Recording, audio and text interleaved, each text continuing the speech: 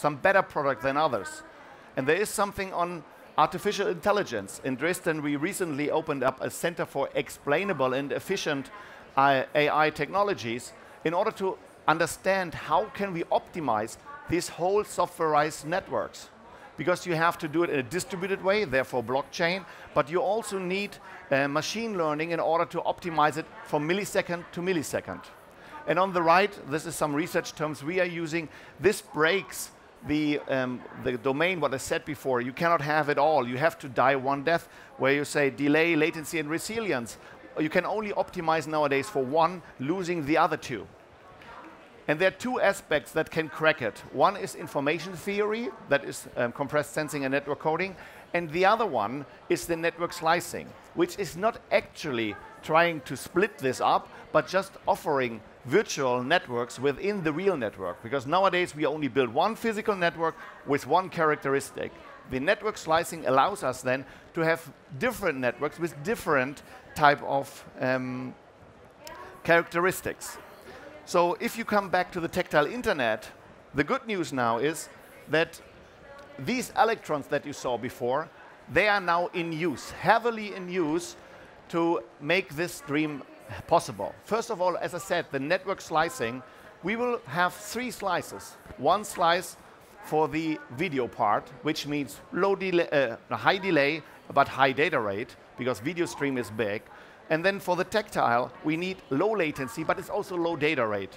Audio is a little bit different. High quality audio has mediocre requirements for the latency and for the bandwidth. So therefore you see here network slicing realized by the softwareization SDN, NFV, and ICN. The mobile edge cloud is, as I said also before, the perfect place to hold the digital twin of machines and humans. And when they are moving, also the mobile edge cloud has to move. Here the challenge is not to build the mobile edge cloud. I think there are a lot of solutions that you can see now. The question is how to build a resilient, a robust mobile edge cloud. Because of this state, you cannot treat it like storage, and you have to find out what to do there. Machine learning will be part not only in the network, it will be also in our body area networks, understanding and what we are doing with all this information coming from the sensors. Of course, also we need a new air interface because of the low latency. But now you see we can maybe use 5G technology to build the idea of tactile internet with humans in the loop. And in order to show that, at TU Dresden, together with Deutsche Telekom and also Ericsson, we have so-called 5G campus networks in these containers. We are currently building them. We are going to challenge areas which are normally don't have nice mobile communication coverage, and we just bring the 5G network over there. And what we are doing then is showcase some of our ideas. For example, bringing a robot in a bakery. Bakery, why is this important? Because the baker man said that he does not find people that stand up at 3 o'clock in the morning doing simple jobs like putting stuff simply in the oven. So what we did is we gave him a jacket, we showcased it 2 or 3 times until the robot understands what to do, and we create these new types of business cases where 5G is a must. And we bring in the tactile internet where this might be also something very new, where we see also use cases that have not been discussed yet. And I strongly believe that 5G will be the enabler for the cases of machines working together with human beings. With this, I would like to end up the talk. Thank you very much. And I also would like to thank Deutsche Telekom for the support in the last 4 years. Thank you very much. Thank you very much, Frank, for this inspiring talk. Now you've just mentioned all the 5G essentials that will make tactile internet possible. What's still missing? I try to list them a little bit. It's the communication part. There are some stuff that we still have to do, but we are on a very good way because all the ingredients are there. But there's a lot of things, as I said, the electronics are missing. Even the latency, if you transport it over the internet, the latency is not the issue. The camera in the display suddenly is too slow. So all the things that we developed so far are not optimized for latency. And thanks to the gamers, they were the only one over the last 20 years always asking for latency.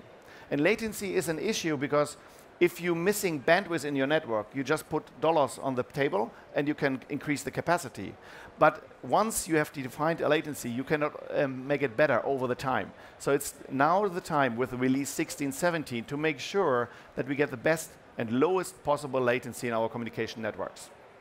All right, so it's all about low latency to make that possible.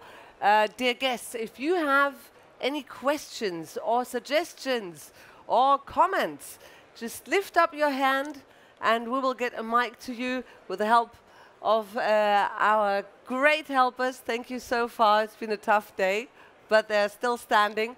So just lift up your hand, don't be shy, and let us know.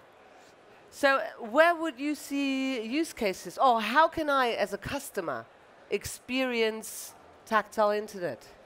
There are many ways, as I said, in the learning phase, also in the working environment, or later in the medical care. We do a lot of medical care. Where you will see it the first, I think the consumer in the gaming part, it will come. You see a lot of people that try to mimic haptic feedback by strange machines. It's way easier to really include this into your closing. And as I said, the gamers were of great help when it comes to latency. So my best hope is on the consumer area where we see it first. Well, we're hoping with you, and we'll definitely keep an eye on you and see what you will be telling us in the future. So thank you very much. If you're all happy and satisfied, definitely we will be satisfied. And Frank will also be available for one-to-one talks in case anybody is shy. So I wish you nice and inspirational talks with Frank here. Thank you, and thank you for listening and your interest, and have a very nice day with Deutsche Telekom. Thank you very much.